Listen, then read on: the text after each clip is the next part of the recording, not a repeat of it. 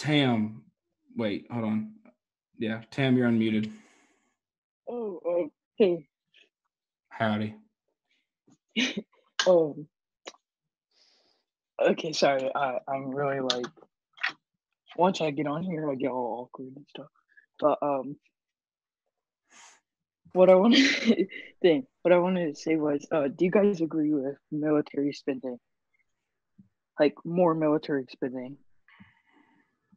Yeah. I believe in cutting down on military spending and ending all unnecessary involvement in the regime change wars taking place in the Middle East. I mean, I think I'm the minority here. We need a strong military because every day. Yeah, we do. I just believe in cutting down because we're spending like we're spending like 400 billion like a year. I think it's closer to 700 billion. Yeah.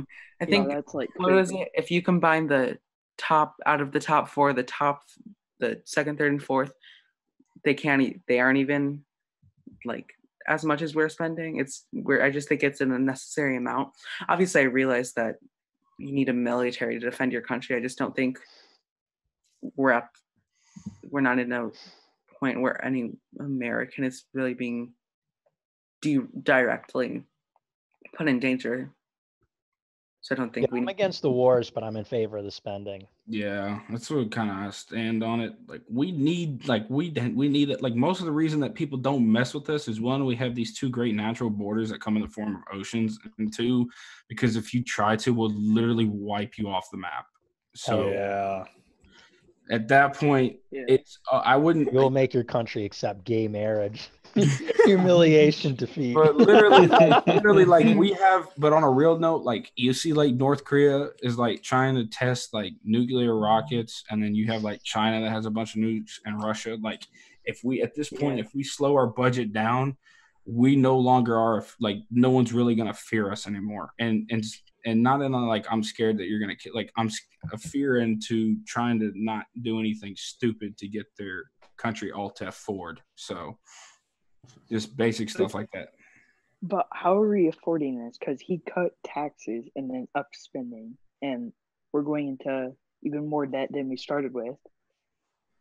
And we should cut other things.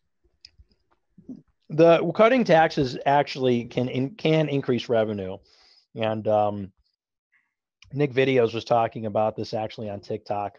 It's called the Laffer Curve. He didn't explain it great in my opinion, but you can, the strategy is number one, that if you lower the rate, there'll be more compliance and people will be more willing to pay a lower rate and not hide their money overseas or in other ways. But the other way is that the less taxes there are, in theory, the more investment there is, and the more investment there is, the more taxable income there is. You grow the tax base by growing the economy, you grow the economy by freeing up capital for investment and for consumption. So in theory, it is possible to grow the economy with lower taxes. Obviously, we're spending too much money on mandatory spending, which is entitlements like Medicare, Social Security, Medicaid, and we're also spending too much on everything else. So what has to be reformed is entitlements. Then that's the problem, is a lot of people say, well, the debt is a problem. What's driving the debt is the entitlements. Discretionary spending is up to us. And moreover, there are ways that you can cut waste and you can kind of mess with that. But entitlements, that obligation is going to keep growing every year. We're going to be paying for more beneficiaries for, Medicare and Social Security in particular every year, and people are living longer.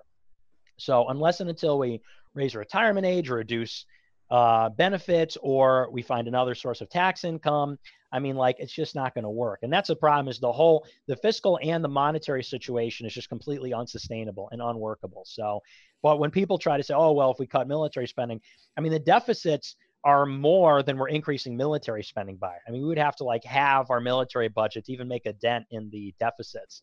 So I agree with you. The spending is out of control, and that's a big problem. The debt is a big problem, but we have to do top to bottom fiscal reform and start with entitlements before we're serious about that.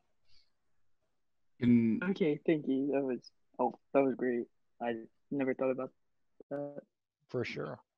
Yeah, man. Good question. I Jesus. think our whole economic system as a whole is we just need to kind of sort out what we're trying to do and what we can deem unnecessary and stop spending and Yeah. move towards that. Yeah. We got a lot to do with money, and at this point, the only thing, in my opinion, we back up our talking money with is gold. Even though the people say gold standard, we say we have gold, and then obviously we, if you don't accept our currency, we'll roll 300 M1 Abrams through your face. So anyway, oh, Jake the Snake, yes, you have your hand raised to heaven. What's up, my guy? Shoot. Oh, please don't tell me you forgot your question, dog. I honestly did forget. I am sorry. Base Zoomer? Gen Alpha, I think. No. Alpha is after 2010, right? Do you have any idea? Yeah, Gen Alpha, right? Do you have any idea what it was about at all? Like, was it directed at somebody? Was it a policy question? Well, I think he kind of solved it during the military spending thing with when you said, like, well, that's why no one messes with us because we spend so much. I think I was going to try and butt in with that, but now it's kind of a little late, so. Oh, that's good. No, yeah. No, I mean, I obviously agree with you, so. There's one quote-unquote, I guess you could say influencer, even though your boy is not an influencer whatsoever, but yeah, thank you for being here. And yeah. All right. Good to start them out young, man. So true. Conservatism for the win. Mick, what do you want? I was just gonna ask a question. You can unmute me. You can mute me again if you want it. Okay. All right. What's your question? I was gonna ask to Nick and Jaden. We've seen with the Groyper Wars, like, coming in and showing face in the neoconservative areas. How do you think we can do that and have political influence in, like, actual party politics when the main conservative parties are run by neocons? Wartime chats in my zone, so keep it brief. It's that is a difficult question because it's going to take a long time. I mean, you've seen people try to go in overtly and directly, like James Alsop, and he just got, like, torched. So what I've advised my viewers to do is to basically just infiltrate the party, just lie and play your cards close to your chest, keep your cards close to your chest, don't reveal your power level, and infiltrate. Because right now, what we're seeing is that a fine distinction is being made between establishment and non-establishment. That was kind of like what Groyper Wars was about forcing the issue. And people had to explicitly take an anti-America first position to be in the establishment and vice versa. All the Groyper sympathizers got fired from Turning Point.